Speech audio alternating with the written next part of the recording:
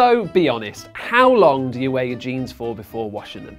And should you wash them every week, every month? What about t-shirts? Should we just use the old classic smell test to determine when we should chuck them in the washing machine?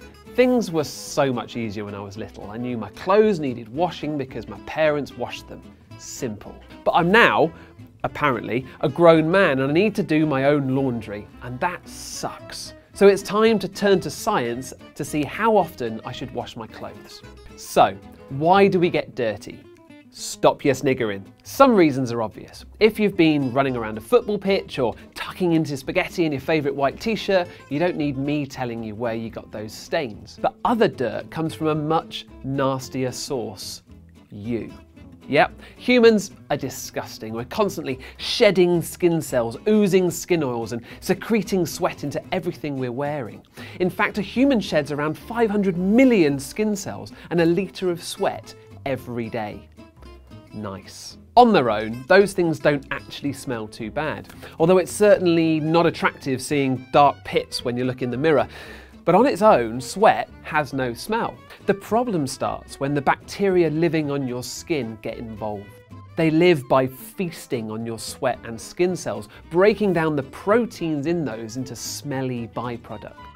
For example, STAPHYLOCOCCUS epidermis bacteria living on your skin breaks amino acids in your sweat down into stinky isovaleric acid. That's the same acid that also pops up in strong cheese and in badly made beer, which might explain why your uncle's homebrew may smell a tad sweaty. But it's apocrine sweat that really makes you stinky. Apocrine sweat glands are found in the genital area, breasts, armpits, and randomly, your eyelids. They mature at puberty and make a fatty sort of sweat. And when that's broken down by bacteria, it really honks. Now, it's not just the bacteria's smelly byproducts that we should be probably washing off our clothes. There are also bacteria and other nasties living on them that spread infections. In 2006, an outbreak of MRSA in an American college football team was traced back partly to the team's habit of sharing towels. So how will washing make your clothes clean? Modern laundry detergents are a mixture of various chemical cleaning tricks, from biological enzymes that digest away stains to optical brighteners that absorb UV and reflect back blue light, making your whites look whiter. But at the heart of any detergent is the power of surfactants. Surfactants make stains soluble in water. A surfactant molecule essentially has two ends: a hydrophilic, water-loving part and a hydrophobic part, which would rather bind to fats. The hydrophobic end wants to be anywhere else but in the water, so it sticks out into the air. When you wash your mucky t-shirt in detergent, the surfactant's hydrophobic part binds to the dirt and grease on your top. Then the hydrophilic part binds to the water and pulls all that grime away from your now clean t-shirt. Okay, so moment of truth. We know why our clothes get dirty and how washing them gets rid of that. So, when should you be washing your clothes? Obvious ones first. If you don't want to smell, then the clothes that lie closest to your stinkiest glands, t-shirts, underwear, vests, should be washed regularly. Your socks too. The dark, moist environment in your shoes is a great place for bacteria, allowing them to break your sweat down and make it stinky. Just employ the smell test with this one, although you'll find it's pretty much after wearing them for just about a day. What about towels? Surely you're clean when you use them. Well, remember that poor football team? Your towels pick up an awful lot of skin flakes and bacteria. Also, the NHS advises that damp items are the perfect place for germs to reproduce, and towels sure get damp. People with doctorates in things like environmental science actually advise washing towels only after 3 uses.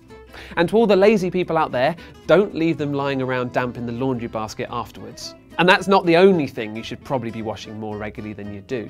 One professor at the London School of Hygiene and Tropical Medicine recommended washing your PJs after a week's wear due to the risk of infection from bacteria shed from your skin. Ugh. Stuff that's further from your sweat can last longer. So, how often do you wash your jeans and how often should you wash them? Well, not as often as you'd think. If you've bought raw, untreated denim, a lot of manufacturers recommend waiting as long as you possibly can before washing them. Instead of washing, they say to use a damp cloth, or to freeze them, or to walk out into the ocean. Sounds sensible. The CEO of Levi's once had a pair on for a year without washing them. So what's that all about?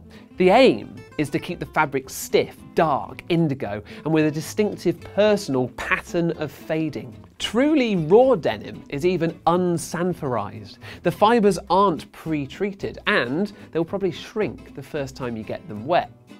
Many people advise waiting at least 6 months before washing your jeans.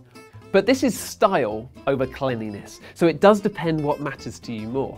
Oh, and FYI people, we're talking about baggy, Wild West style jeans here. If you're into those skinny ones, then do us all a favour, consider all the places that those jeans are cupping. They may need washing a little bit more regularly.